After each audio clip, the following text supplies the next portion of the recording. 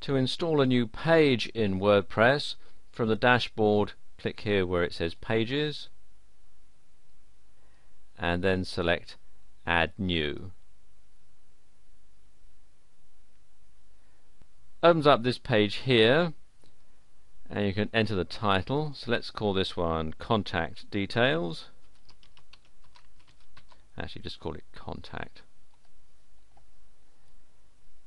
And then I'm going to enter the information in here. I've actually got this saved, so I'm going to copy and paste it. So I just do Control and V.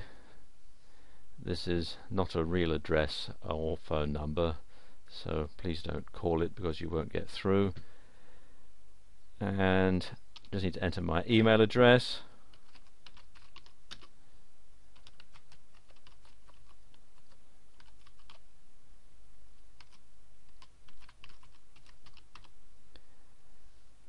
Now if I want to preview this, I can click here on the preview button.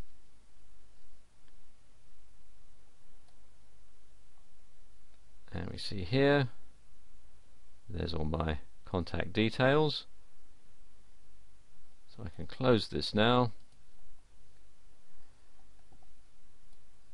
There's no parent because this is the first one, unless you want to have it as the sample page as the parent. So I can actually put it as a sample page. And you can also have it as a different template to the rest of your blog. I'm going to leave it as the default template for this demonstration. And when that's all done, I can click here on Publish. And there we go. It's published, and if I click here on View Page,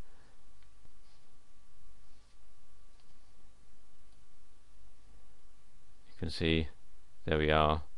There's the new page automatically installed, and you can see you've got the URL here as well.